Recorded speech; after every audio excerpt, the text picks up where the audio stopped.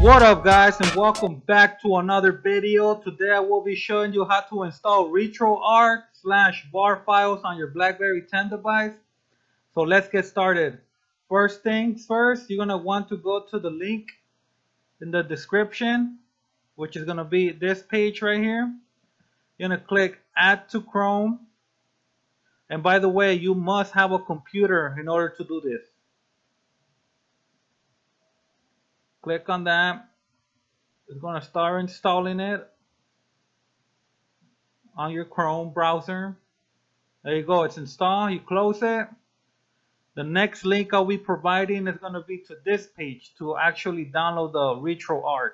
You're going to want to download this version right here, 1.0.2.97 BB10. You're going to click right here on Retroarch Cascade and click on it. And as you guys could see, it should start downloading right here. After that's done downloading, we're going to grab our Blackberry and I will show you what to do next. So now that we are in the Blackberry, we're going to go into our settings right here. We're going to scroll down to security and privacy. Click on there and we're going to scroll down to development mode and we're gonna enable it. It's gonna ask you for your password. Type it in.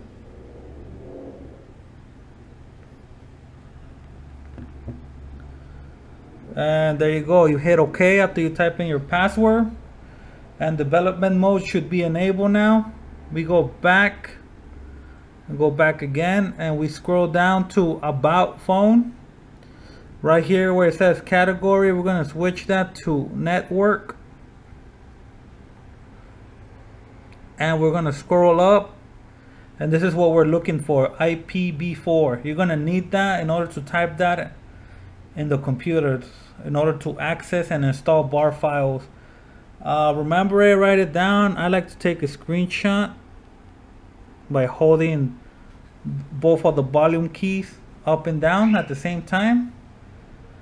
And now that we have that memorized, we're going to go back to the computer and I'm going to show you what to do next. Now that we are on the computer, you're going to open up Chrome. You should see a little Blackberry icon right here in the corner. Click on it. Right here, as you guys could see, is where you're going to type in your IPv4 address. You guys could see I had mine already typed in, but I'm going to type it in again anyway. We're going to hit save. Right here, manage your device, you should see your IPv4 address. You're going to click on it. And it should take you to your Blackberry. And these are all the applications that are installed on your Blackberry. You could even launch them from here, terminate them, or uninstall them. But we're not worried about that right now. We're going to hit install app right here on top. And we're going to go into Retroarch Cascades. And we're going to hit open.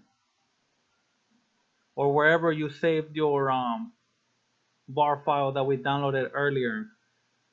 And you guys should see it's installing it. And another thing I forgot to mention, your phone and your computer should be connected to the same network in order for this to work. I forgot to tell you guys that. But anyway, we wait for this to install. And we wait. And this is what you're going to use.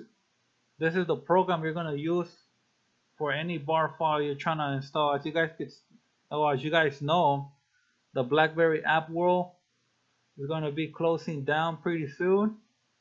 And this is going to be the only way you're going to be able to download and install your bar files, you know.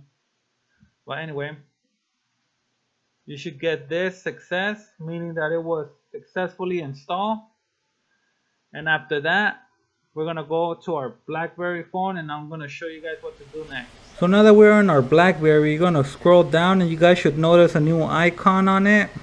And it should be Retroarch. You guys could see it right there. We're going to open it. By the way, a lot of people that don't know what Retroarch is, it's just one application with a bunch of emulators. All the emulators you guys could think. Game Boy Advance, PlayStation 1, Nintendo 64, NES, Game Boy Color, all that, all those good things.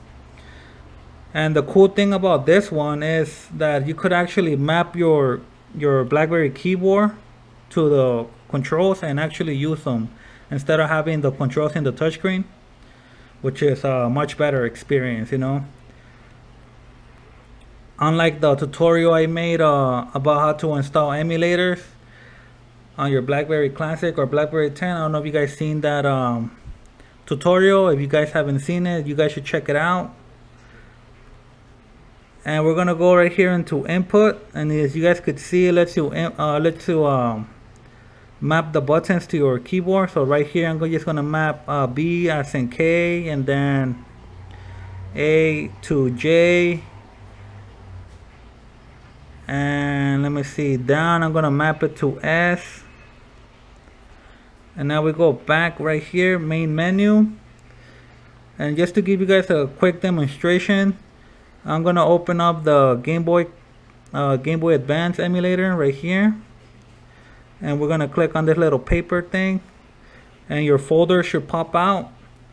I already have my emulators, my ROMs in here. I'm gonna click GBA, and I'm gonna click on this one, and you hit play. And that's basically all you do. You guys could see I'm gonna hit A, and everything works. You guys could see the buttons work and everything. But anyway, enough of that. I ain't trying to get copyrighted for the music.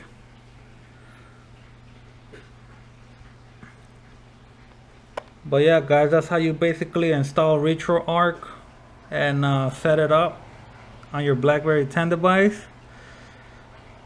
Hopefully you guys enjoyed the video, and if you did, give it a like. And like always, guys, don't forget to subscribe for more tutorials. And I will see you guys on the next video. So peace out. What up, guys? I just want to give you guys this quick demonstration so you guys could see how this actually works. You could actually play with the buttons of your BlackBerry. Real quick, let me show you guys, because I feel like a lot of people are gonna be like, well, you know, you didn't really show us much. But you guys could see, you could jump, run. I'm just gonna play this real quick. Guys, see that? Yeah. Ah, I died.